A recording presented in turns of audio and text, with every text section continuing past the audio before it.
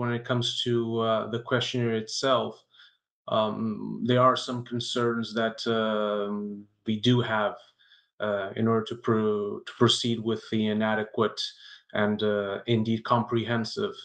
analysis of this problem. I think from our perspective, indeed, from a consumer perspective, the main issue we see is that there are a lot of concerns that we've raised in our preliminary assessment that we released in December 2022 regarding this issue, that in fact we failed to see reflected in this questionnaire. Indeed, at the time, we have warned about the consideration of this measure should it go ahead, coming from this so-called fair share rationale, could have significant impact when it comes to red lines for consumers such as net neutrality or competition, fair competition in the telecom and digital markets. And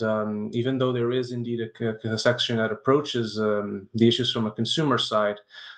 it does feel to us that these concerns that we put forward haven't been really addressed. And to add on this, I think there's also an acknowledgement from a broad coalition of stakeholders that this consultation is indeed very much focused on this very much one side of the debate, which is between big tech and telco, and doesn't leave a lot of room, or not as much as it should, to the rest of stakeholders that are directly affected by such a consideration, and that of course includes naturally consumers.